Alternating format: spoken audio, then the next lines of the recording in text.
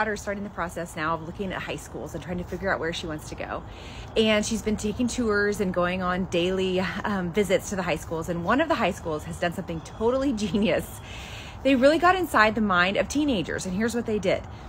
They said, we're going to start our shadow day at 9, and we start our shadow day with coffee. I mean, what do teenagers like better other than sleeping in and having coffee?